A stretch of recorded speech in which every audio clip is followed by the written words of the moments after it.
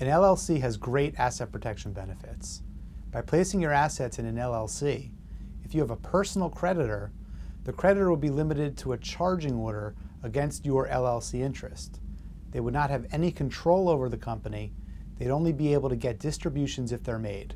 If you stay on as the manager of the LLC, you control when distributions are made and can turn off distributions.